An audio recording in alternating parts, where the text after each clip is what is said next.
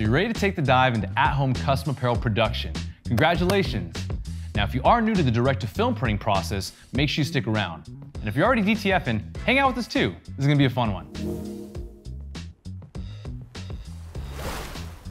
Estevan here with All American Print Supply, and in this series, we're gonna cover all the most important things to keep in mind as you traverse your DTF journey, except for the film.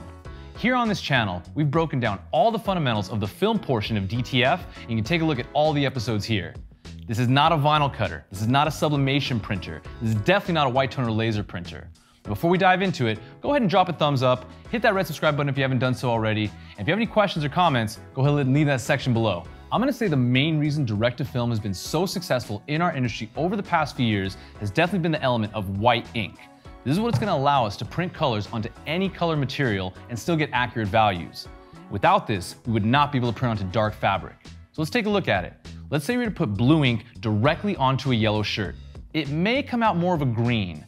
Now, if you have a white base layer, blue will look like blue no matter what color material you're printing on. This is probably the main difference from sublimation printing, which is the CMYK process. We following along so far? White ink, important. So one of the main differences between white ink and the CMYK colors is this is gonna be much thicker and more opaque. This is necessary so we can layer on top all the CMYK so you can get accurate color values. Now, to achieve this pigment, actual titanium dioxide is used. Now, what does that mean? Well, if you've ever painted a kitchen and you've seen the little skin that forms on the top of the paint can, that's the separation of the ink and the titanium. Now, in contrast, with sublimation ink or inkjet printing, which is the CMYK process, there is no white ink element. So that's gonna rely on either the paper or the substrate to provide that white backing. You get it so far? It is because of this element that a good direct-to-film printer will have a means of maintaining a solid mixture between the titanium and the actual pigment. Now, we need to make sure that these are separated properly so they can flow through the lines evenly.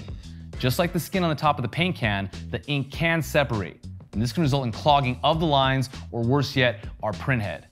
So a good machine will have a means of maintaining a solid mixture where everything can flow through smoothly. This is called the WIMS, or White Ink Management System. The main functions of the WIMS system are going to be circulation and agitation. By continuously circulating the white ink through the lines of the machine, it doesn't really give it a chance to separate, and we can really easily prevent sedimentation.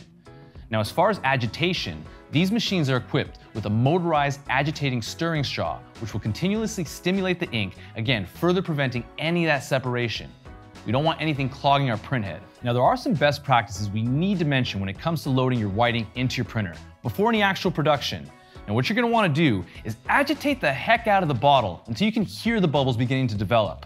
Now, if you're ready to start production before you actually load the ink, what you're gonna wanna do is crack the lid just a little and begin to let it aerate. This will help prevent any kind of separation and give you the most flowing white ink possible.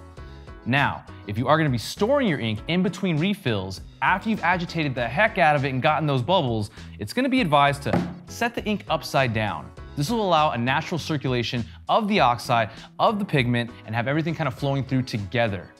Now, furthermore, when it does come time to actually load the white ink into the reservoir, before you power on, it's gonna be advised to stir the white ink. And this can be done with a popsicle stick or the back end of perhaps of one of your included cleaning swabs. This will ensure to make sure that when you put the ink into your machine, it's ready to go. Because if you put bad ink into your printer, no matter how good your white ink management system is, you're not gonna get a good white. It is for all these reasons and more that it's very important that we follow all the maintenance steps with our direct-to-film printer. What I'm saying by that is make sure opening and closing procedures are followed to the T. And if your machine is gonna be neglected for a while, we have a long-term storage mode solution so we can return back to a happy and functioning printer. Make sure you guys subscribe for further installments of our DTF Bootcamp as we break down all the key elements you need to keep in mind to have a happy printer and a successful t-shirt business. If you have any questions on anything we've covered in today's video, we've got the comment section down there for that. If you made it this far, drop some thumbs up and be sure to subscribe so you never miss any of our awesome content. My name is Estevan, we're All American Print Supply. We'll see you on the next one.